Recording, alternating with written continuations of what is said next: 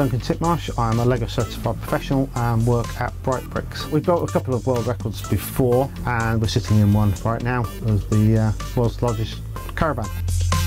To build the world record of a caravan, we had to replicate a real life caravan. So it's exactly the same shape, dimensions and has the same functions as a real caravan. So we have fitted a fridge, and inside we do have some normal fridge items. So we have a carton of milk. So on the top we have a nice coffee pot. If you're hungry, we've got some eggs, some mushrooms. Our sink does work when it's powered up. At the moment it's no power to it. We need the electric pump going. Beans on toast. We have a couple of mugs with some, obviously, LEGO utensils. In the corner if you need to clean your teeth after breakfast. So as per a real caravan, we have to be able to turn this into a bed. The table will drop down and we can lift one sink, unclip all the sinks up, try to fold them to make like a proper bed.